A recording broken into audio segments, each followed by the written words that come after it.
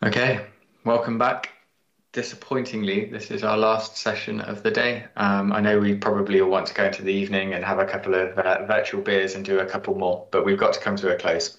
At the end of this as well, we will also be moving into probably a short break. And then after that, please do stay around for the closing remarks from Ian Glover, the president of CREST as well. But for now then, as I said, we're moving on to our last presentation. He joins us from the US. He is the cyber threat intelligence and digital forensics expert here, there at Home Depot. And he is going to be talking about the threat lurking within the shadows. Hello, CRESTCon UK, and welcome to my presentation, The Threat Lurking in the Shadows, Uncovering Your Ransomware Susceptibility. Today, I will be your presenter. My name is Robert Moody. I hold several industry standard certifications, but let's dive right in. Agenda. So what will we talk about today? Today, we will be provided a disclaimer, which is something I have to do. We'll cover that really quickly. We'll talk a little bit about the ransomware scourge, what all industries are facing today. We get a little bit of an understanding of how you can view your own threat landscape, then use that to reflect inward. Where are you vulnerable? We'll talk a little bit about vulnerability analysis, understanding your risk, and then building a plan to fix your risk. And then at the end, we'll have a question and answer session. Disclaimer. All contents contained in this presentation are solely the views of the presenter and do not represent the opinions, beliefs, experiences, policy, or operating agreements of any organization the speaker currently works for or has worked for in the past. I'm a threat intelligence and digital forensics or incident response expert. I currently lead a threat intelligence team for a Fortune 20 organization. Done a lot of threat hunting in my time working for the past decade in cybersecurity, extensive experience working with the legal community, private sector, and on large-scale international or multinational projects. My background includes experience in telecommunication, consulting, retail, financial services, as well as a few other industries. So let's talk about the ransomware scourge. It's constantly in the news. One caveat of this presentation, the focus and the remediation and recommendations I'll provide are really focused around the vulnerabilities that ransomware gangs or these organized crime groups that distribute ransomware focus on and look to attack an organization by exploiting these vulnerabilities. So a little bit about the scourge. Purple Security, which is it's a vendor, published an amazing white paper on their website. It put out some really interesting statistics for 2019, 2020, and some predictions for 2021. But let's look back to 2020. It was a rough year for everyone, except for the ransomware gangs. There was about 20 billion in estimated cost of ransomware attacks. 90% of all financial institutions have experienced ransomware in the past year. That's terrifying. 95% of ransomware profits went through cryptocurrency trading platform BTCE. Bitcoin is still among the cryptocurrencies that ransomware gangs like to be paid in. There's about an $8,100, this is all in USD, cost of a ransomware per incident. That's expensive when you start looking at the small and medium-sized companies that are affected by ransomware. And this is just one incident.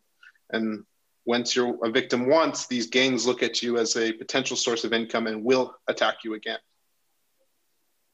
So there's 6 stories here, all high-profile news. There's many more. If you have intel sources, I'm sure you get a daily ransomware update. But calling out some of the more high-profile attacks in 2021, Colonial Pipeline here in the US, where I'm based out of, this was big news. This impacted the price of gas. So it's breaking that cyber physical plane that we've often talked about in the industry.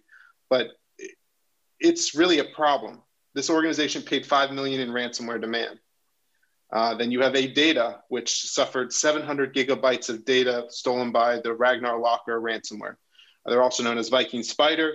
This is scary just from the sheer volume of information that was exfiltrated in this attack. Fujifilm, another one, business disrupted due to a ransomware attack. University of Florida, my alma mater, their hospitals were set back to pen and paper due to a ransomware attack. You can even look back into 2020 and talk about Garmin. So we've talked about oil and gas, a technology company that provides cloud services, the producer of cameras, a hospital, a smartware company, and now JBS Foods, which is the manufacturer of meat and quite a lot other products. This is not industry specific. These attacks are prolific and prevalent. The only call out is this has been a problem in the industry for a long time. It's just receiving the news that it deserves, and high profile companies are being affected. But it's not all doom and gloom. You can understand your threat landscape to look inward and then understand how to fix the issues that underlie your technology, remediate vulnerabilities, but we'll go through this a little bit more in depth in a second. So understanding your threat landscape. If you're part of a threat intel team or work closely with your threat intel team, you'll understand they look at your threat landscape from an adversarial intent and capability standpoint. So making a couple buckets here about adversarial intent. So you look at it from attacks on your organizations. This is the highest amount of intent in a cybercrime group or an organized crime group, cyber adversary, whatever term you want to use has. If they're going for you directly, you know the intent is at its highest. If they're attacking your competitors, that's a good sign that you may be next, or you need to start taking action to prevent yourself from being next. Higher adversarial intent than those that attack your industry or opportunistic attacks, but less than that of those that attack your organization.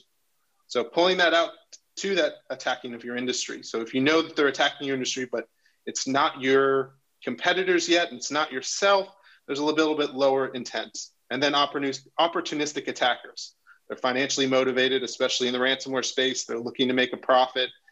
They're going for anybody they can. They often use spray and pray tactics, which is a fancy way of saying phishing emails with ransomware, either downloaders or ransomware attachments embedded into it. Good cyber hygiene will help prevent this from being a problem. So then you look at that second part that I mentioned, the capabilities. So you look at what type of funding do these organizations have? Are they aligned with government interests, which means they would have more funding? Are they very successful in what they do and they have a lot of profit to reinvest themselves? Like any good cybersecurity practice, you apply learning, knowledge, competence, you build your skills, you train your people, you grow them, you increase their ability, and you have experienced leaders. Cybercrime is the same way. These organized crime groups operate reminiscent to the Italian mafia in a sense. They have specific people who are very skilled at what they're doing and use that expertise to build out in-house capabilities.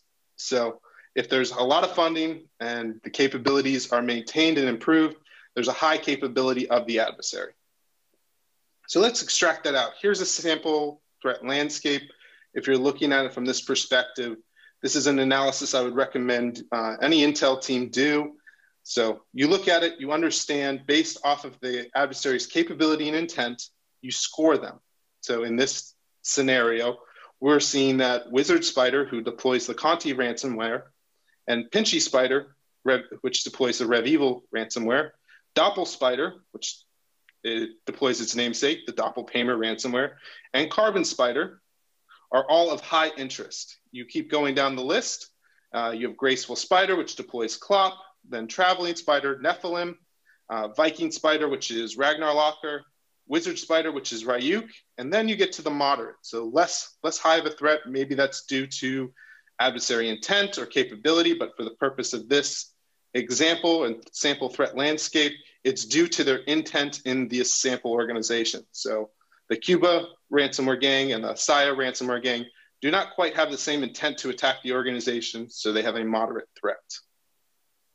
This is great. This is good to know. It's all theoretical, though. But how do you know how you could be impacted or affected or attacked by these groups?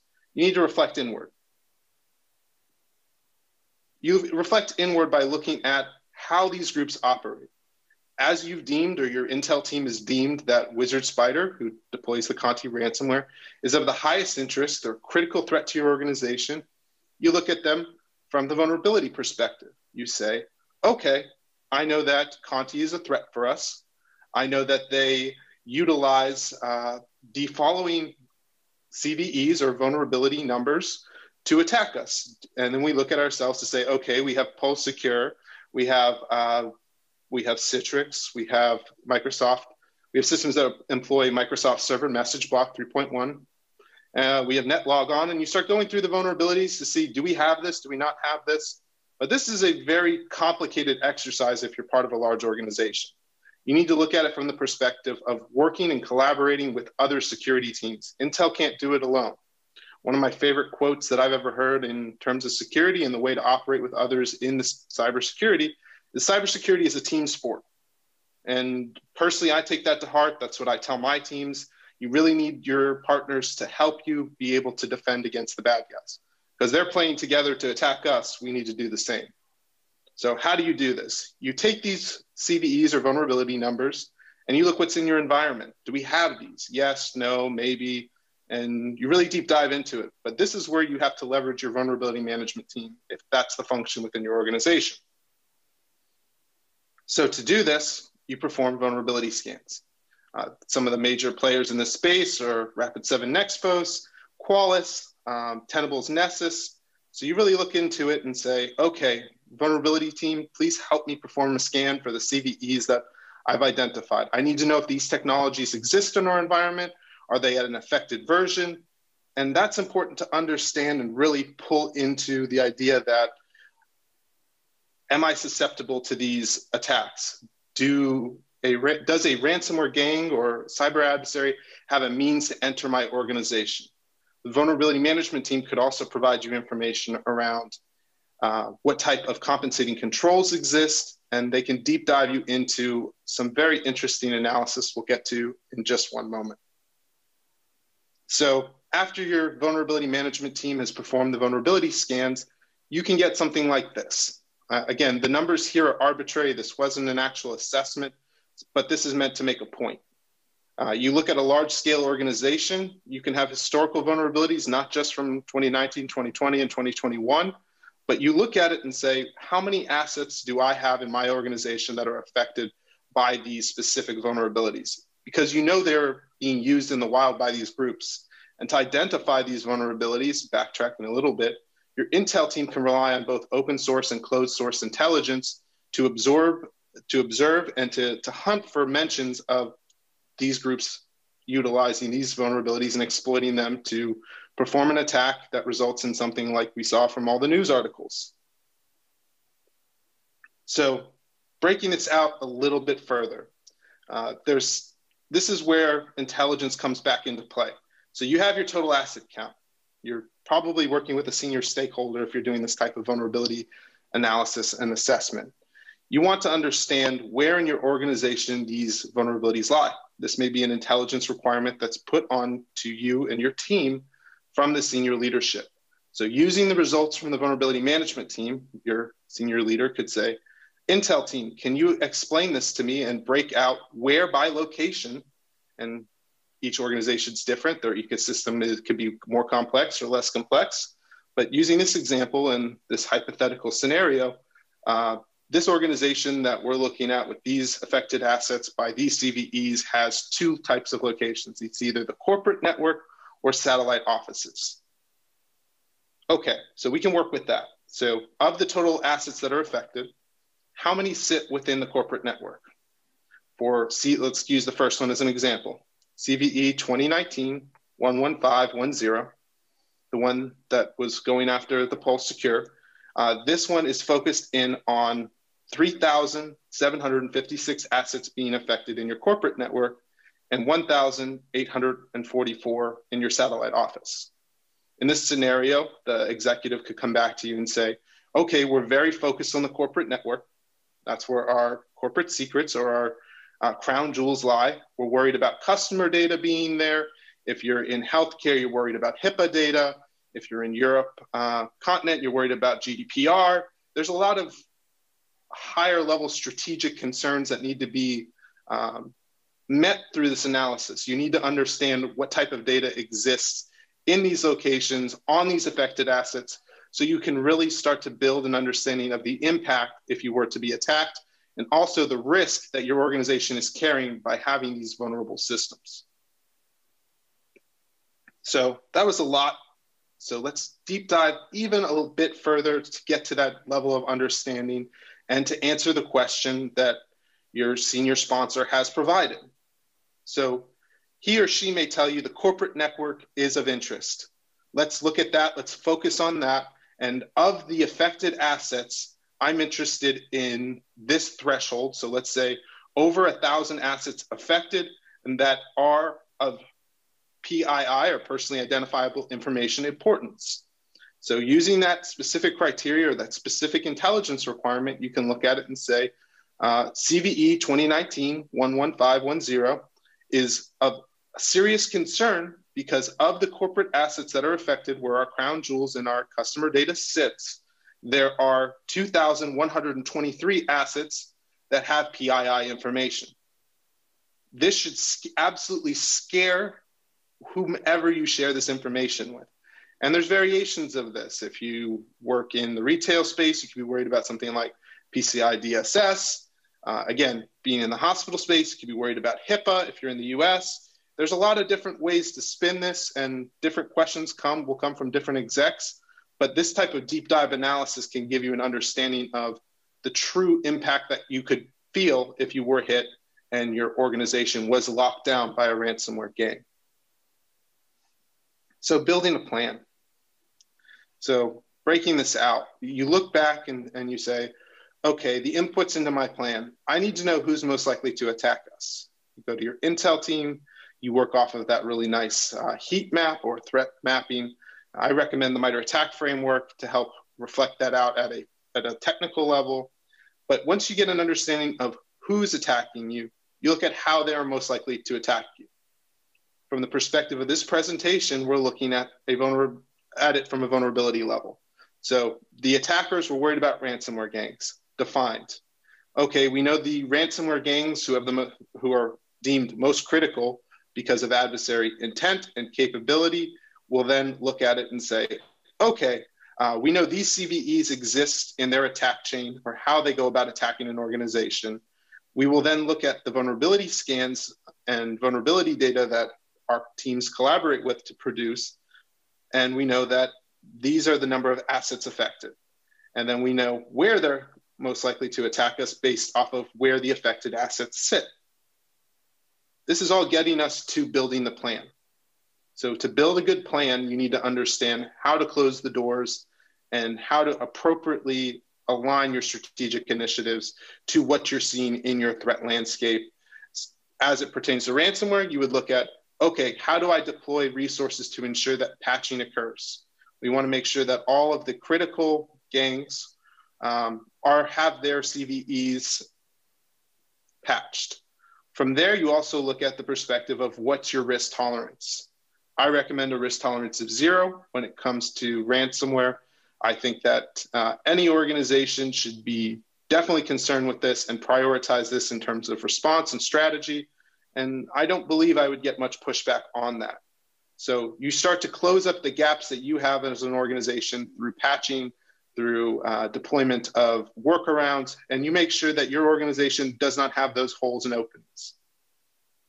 And then you look at where were these vulnerabilities sitting within your organization, which departments were most likely to be hit, which groups were carrying the most risk, either intentionally or unintentionally, and you look to provide either basic cyber hygiene recommendations, such as deploying, let's say, email filtering protocols. You look at it from the perspective that your security teams need to be increased in these locations. You need to bring in new log sources, and you start to build out how you can go about it at a tactical or operational level, and then as a funding level as well. Do I need to procure new tools to detect future attacks? Does the intel team need more resources? Are there feeds or sources that I can procure to help make our analysis more robust? Were there any gaps in our scanning? Do we have locations that aren't included in this and we need to look into it? So there's a lot of steps you can take to build out your plan and shore up your defenses to ensure that these types of attacks aren't going to affect you and you won't be the target of a future attack. It's an industry-wide problem and you need to take proactive steps to remediate these concerns. This is where we would go to a Q&A session. So if you have any questions with anything covered so far, please put them into the chat. Really appreciate the opportunity to speak to you all today. Thank you. And my parting words are, cybersecurity is a team sport. We need to work together to stop these ransomware gangs. It's not going anywhere. There's financial profit to be made, and this is just going to continue. It's been a problem. It will continue to be a problem, and it's on us to fix it. Thank you. Thank you very much. The astute amongst you, the high quality threat intelligence practitioners would have realized that was a pre-recorded session. Unfortunately, Mr. Moody cannot be with us this afternoon. He's in the US and he's dealing with something. So that's going to bring it to a close.